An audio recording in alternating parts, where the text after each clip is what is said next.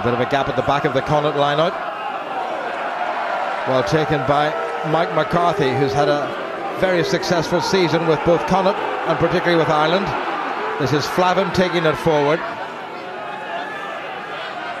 Referee says they'll have to play it if he calls again. Good work by Dan Toohey. Now, did he take that down illegally? I don't think so. It's slow ball and they have to use it.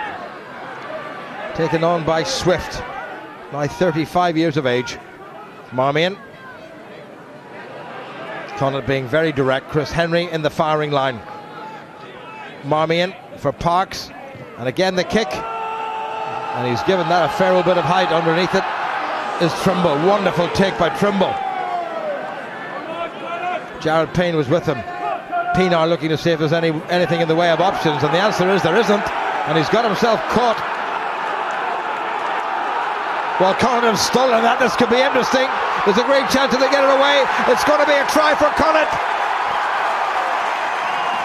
And George Naoupu gets in for the first try, and Ulster in all sorts of trouble. A catastrophic start for the league leaders and the perfect start for the Westerners. Well, one thing you know at the sports ground you're going to get from Connacht, and that's a committed performance.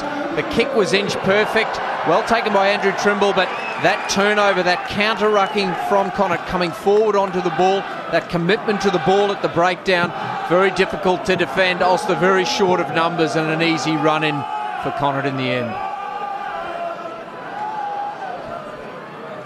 Well, he couldn't believe his luck. The pass was perfect, and all Big George had to do was saunter or amble over the Ulster line. Great start for Connacht. And it all came from the penalty in the opening scrum.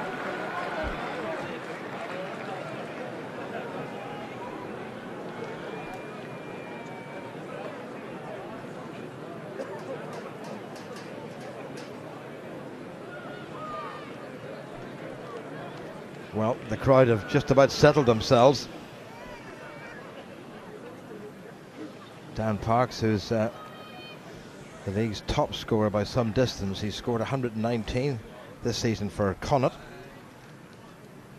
Doesn't normally miss them from this range. And he's pushed it that little bit wide, so that's something of a let-off for Ulster. But really, that was a pretty awful start by Ulster.